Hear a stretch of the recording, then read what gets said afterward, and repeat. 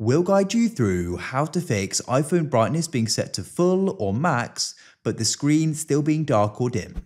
If you find this useful, then please consider subscribing and liking the video. So this is super annoying, as you can see my phone screen is pretty dark even though it's set to max. But we can go and fix this, as it is a main setting we can try and adjust, as well as some other things as well. So what you want to do is go and open up your settings like so. Then what you need to do is come down and click on accessibility. Then in accessibility, you need to go and click on display and text size. Then all you need to do is go and scroll down and you need to locate the setting, reduce white point.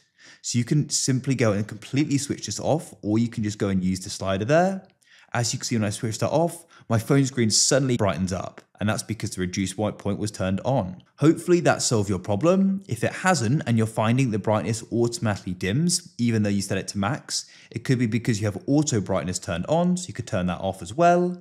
And another setting which can change how your phone screen looks is if we come down to display and brightness, make sure True Tone is turned off as well, as that will go and make it look different. Maybe it could be darker for you, but it will vary. So hopefully that solves your problem.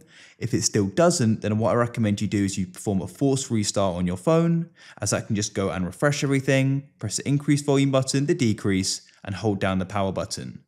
Your phone screen should shortly go black, and when you see the Apple icon, you can then release the power button. When you see the Apple icon, release and let your iPhone start again, and hopefully the problem will be resolved. If you found this useful, then leave a like.